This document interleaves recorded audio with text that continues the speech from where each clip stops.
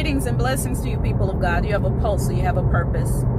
In Isaiah 9:6, it says, "For unto us a child is born, unto us a son is given, and the government shall be upon his shoulder." Isaiah was prophesying of Jesus Christ.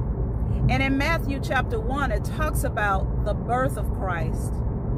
In verse 22, it says, "Now all these things that had taken place prior to 22, now all these things were done that it might be fulfilled what was spoken of the prophet."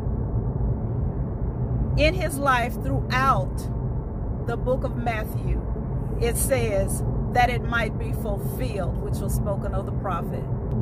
One occurrence preceded another occurrence so that what had already been spoken might be fulfilled. So if God has shown you what he's going to do in your life, where he's going to take you, what he's going to make you, you have to be obedient where you are so that it may be fulfilled in your life. If he told you that you're going to be a doctor, then you must go to medical school that it might be fulfilled in your life. You must follow the process and follow the leading of the Holy Ghost, that what he has said about you might be fulfilled in your life. Blessings to you, people of God.